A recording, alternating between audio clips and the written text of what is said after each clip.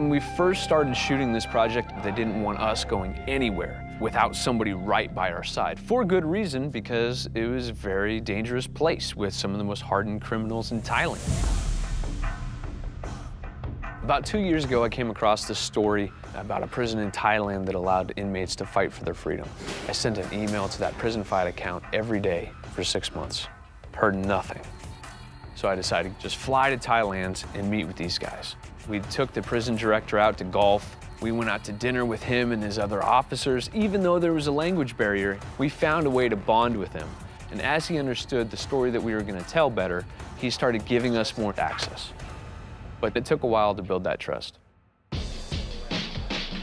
We were filming in extreme conditions, 110-degree heat, in the alleys with drug dealers, and we stepped into a prison with 4,000 inmates and only 10 guards to protect us.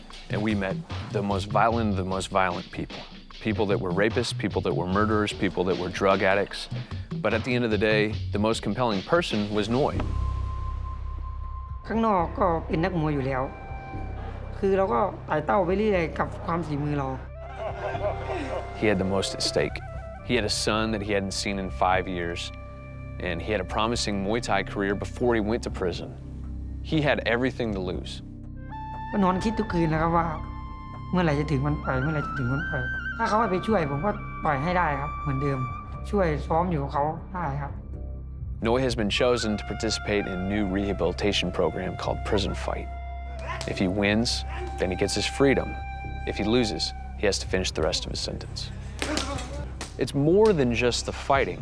It's the whole rehabilitation of their mind, their body, their spirit, and hopefully that can bring some freedom, not only getting out of the prison, but within their own body and mind. When we got to fight night, the energy was electric. The gamblers all showed up, fired up, doing their hand signals. Prison Fight has their own set of matchmakers. They match up these foreigners who have a professional record with prison fighters.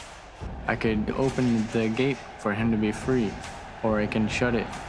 Regardless of what happens, I shouldn't make it easy for him. When Noi took the stage, there were a lot of cheers. There were also a lot of boos.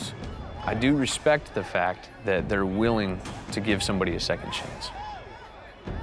คือผมจะทำดีที่สุดคือจะไม่ให้คนตามดูเราที่ว่าเขาสนับสนุนเราไม่ให้เขาผิดหวังนะครับ This was the climax of Noi's life.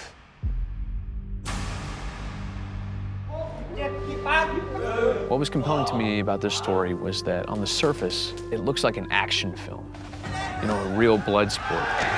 But when you start peeling back the layers, you realize that it's a character-driven story about a father seeking redemption.